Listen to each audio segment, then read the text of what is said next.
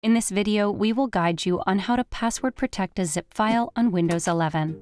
Let's get started. The first method includes locking a zip file using 7-zip. Here's how to do it.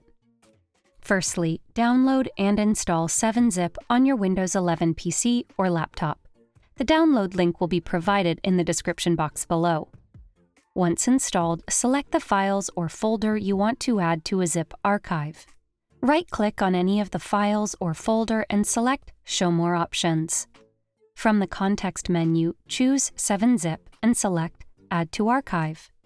In the Add to Archive window, type the password you want to use under encryption and re-enter the password.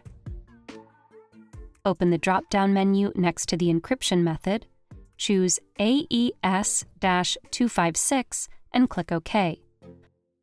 With this, 7-zip will create a password-protected zip archive in the same folder you selected the files from. You will be asked to enter the password when this file is shared. When talking about zips, it is quite impossible to not talk about WinRAR. So, here's how to do it. Firstly, download and install WinRAR on your Windows 11 PC or laptop.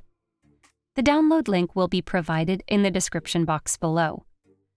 Once installed, select the files or folders you want to add to a zip archive. Right-click on any of the files or folders and choose Add to Archive from the context menu. In the Archive Name and Parameters window, click on Set Password.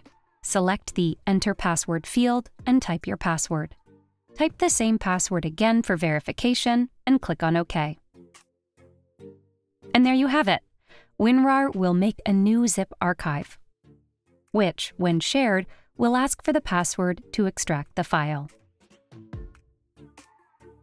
Now that you know how to password protect a zip file on Windows 11 and 10, you can quickly and effectively keep your sensitive data safe from prying eyes.